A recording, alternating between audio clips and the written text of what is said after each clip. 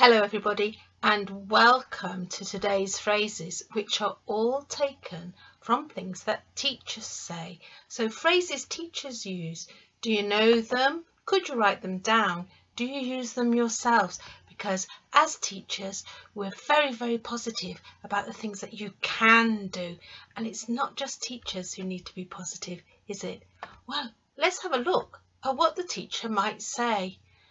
You've outdone yourself. Have you heard this phrase? You've outdone yourself, exceeded your own best work, done better than you ever have before. Perhaps you've set up a personal best. You've outdone yourself. I like this one. I use this one quite a lot. Keep up the good work. Keep up the good work. Keep up, it means keep doing. So keep up the good work. Keep doing that good work. We love that. What about this? This is not a phrase that you will hear me saying.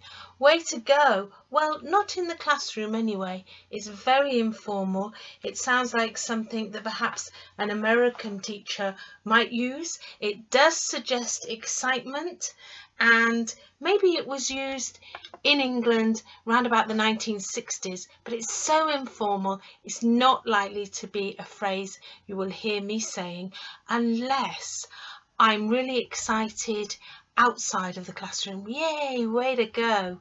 We'll see. What about? I knew you could do it. I love this phrase. Now this is in the past tense, isn't it? It's suggesting that in the past I already knew that your work was good enough. So I knew before. That's what that means.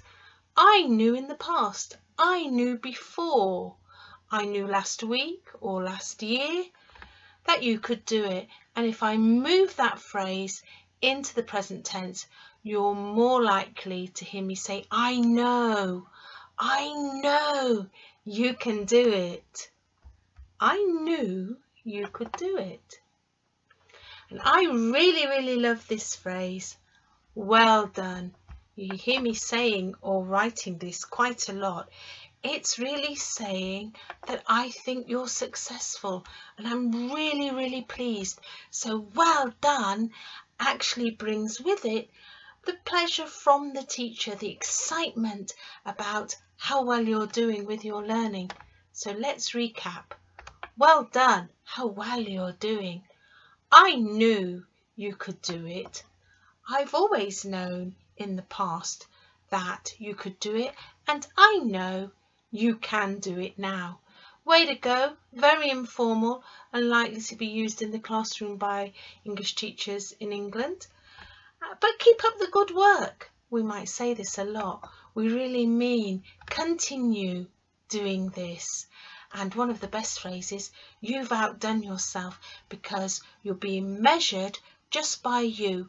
We're not measuring you by everybody else. If you've outdone yourself, you've done the best work you ever had. And that's a lovely phrase, isn't it? And that's the end of today's phrases.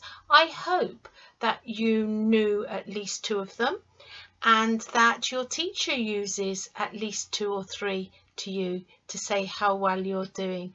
And well done for getting to the end of the video, and we'll see how many you knew, how many you will write, and how many now you will use for others. So it's bye from me, and I'll see you tomorrow with our next set of phrases. Bye now.